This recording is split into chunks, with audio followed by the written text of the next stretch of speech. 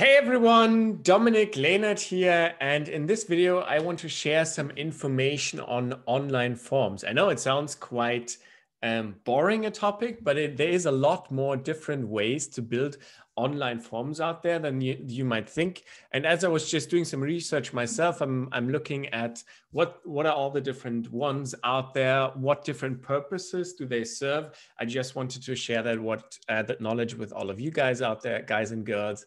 If you are looking to build an online form, which ones are out there and what is the best use of each one of those. So first of all, what is the purpose of an online form? Let's start with the very basics. The basic idea of an online form is you want to collect some sort of information.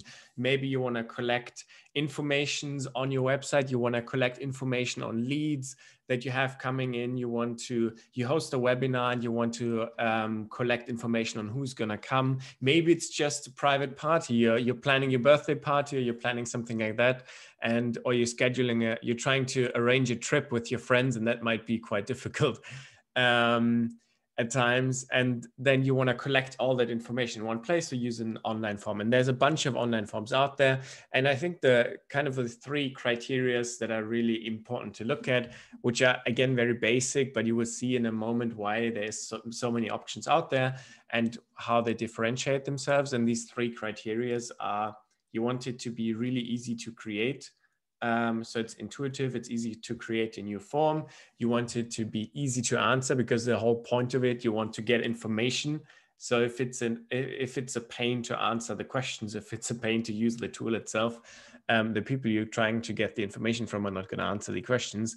And thirdly, you want to have it easy to evaluate the answers. So either you want to have all the details, or maybe you just want to have at a glance. It's more of a survey kind of thing. And based on these things, you want to choose different tools.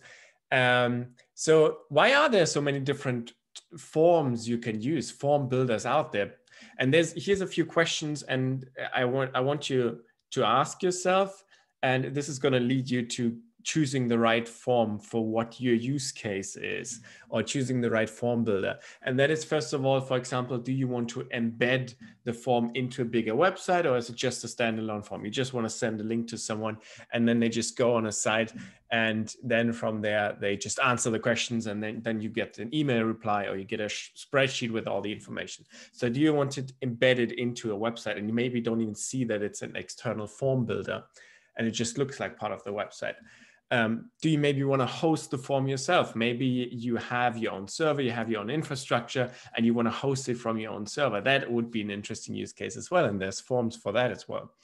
How sensitive is the data? You should ask yourself, what kind of information am I collecting here, and how sensitive is the data? Does it need to be encrypted? Do I have to make sure I adhere to certain data privacy and data collection rules? That is something you should consider as well, and that will also influence the selection of the form builder you want to use. Then there is in that as well, not just how sensitive is the data, do you want to encrypt the data, what regulation do you have to adhere to? So if you're collecting information in certain areas, healthcare, for example, you want to make sure you adhere to the right regulation. And there's actually form builders which automatically make sure that you do that. How user-friendly do you want it to be? And also, do you just need a simple, plain old form builder, or do you need something specific to your brand? Do you need specific branding? Do you need specific customizing? Does it need to have a certain look and feel? Or is it okay if everyone just sees, well, this is just the Google Forms standard form? And so these are some of the questions which you should answer for yourself. And what I'm now going to do is I'm going to go through a number, and let me 1, 2, 3, 4, 5, 6, 7, 8, 9.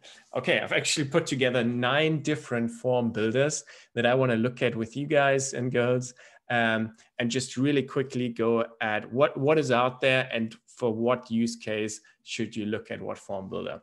And for that, we are just going to look at each one of these, and I'm just going to go through them. So the first and very simple one, and this is maybe the one you see the most, is just Google Forms. It's really easy to create it, and especially for stuff like you see here, it looks very simple, very clean. And for stuff like you're just planning a trip with your family or something like that, you just want to really quickly put something together, you need the information. It doesn't have to be branded or anything like that. That is a really easy way. And then you get the results as a Google Sheet. Similar to that is actually Microsoft Forms. As you can see, it almost looks the same. You put a title in here, you put in your questions. It looks almost the same. It's just from Microsoft, and the information comes out as an Excel spreadsheet instead of a Google Sheet. That's maybe just based on what tools you like to use more. Whichever one you prefer. Another really interesting one, which I personally really like, is TYPEFORM. It's really popular as well. And it has a really nice, clean, simple design, and it is very conversational. So you don't feel like you're filling out like a whole page of questions like you might feel with some of the other tools. But with TYPEFORM, it's just, you always get one question, you just answer it. It's going to pick up the information you give it. So for example, in the beginning, you give your name, and then it's going to use your name throughout the whole form. And it's more of a conversational feel. And they have really high percentages of people who actually go through the whole form and answer all the questions, and not just start it and get bored or something like that. And are like, oh no, this is taking me way too long. And especially if you have forms where people are maybe not incentivized to answer them.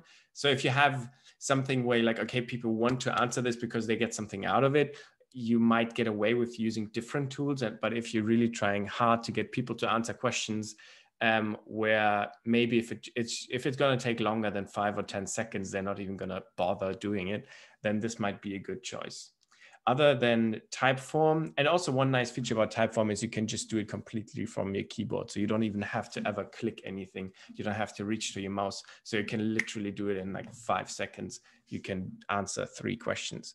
Another really interesting one, maybe not as sexy looking as TYPEFORM, is WUFOO. I don't know if I'm pronouncing this right. I'm going to put all the links in down below as well. And the interesting thing about this one is it looks a bit older, it feels a bit older, but it is extremely customizable. So if you're looking for some really strong brand experience, I would say, if you're really looking to make it look and feel a specific way, this one is not just you type in the questions and then it always looks the same, but this one allows you to completely build what you want, what you need, what fits your brand. This one is really interesting for this one, WUFOO. Another one, really interesting one, is JOTFORM. This one is, it doesn't, as you can see, the strength of this one is it has a lot of templates. So this one allows you, it also makes it quite quick and easy to create a specific kind of form that you're looking for. And the nice thing is it still doesn't look like just like a list, but with all the templates, it still might look like something else. And you could even make the form like you see here in an online shop, and it's not just a list of questions. That is one thing that JOTFORM is really nice for. They have an incredible amount of templates. Another really cool one is PAPERFORM. So PAPERFORM is really cool if you're, oh, sorry, I think I just jumped one. Yeah, FORMSTACK. So FORMSTACK is really good if you're in a regulated business. So this is one of the ones that I touched on earlier, is they encrypt the connection, they encrypt the information you collect. So this is good if you're in healthcare and stuff like that. So you're collecting sensitive information. They make sure your information stays safe. So FORMSTACK is really an interesting one for that one. And then the one I just jumped to already is PAPERFORM. PAPERFORM is really good in creating forms that look like an actual landing page. So it doesn't look like I keep going back to this. It doesn't look like a list of questions. It looks more like a landing page. So if you're looking for that, that could be a really interesting one. And you could even also here collect payments and stuff like that in an online form.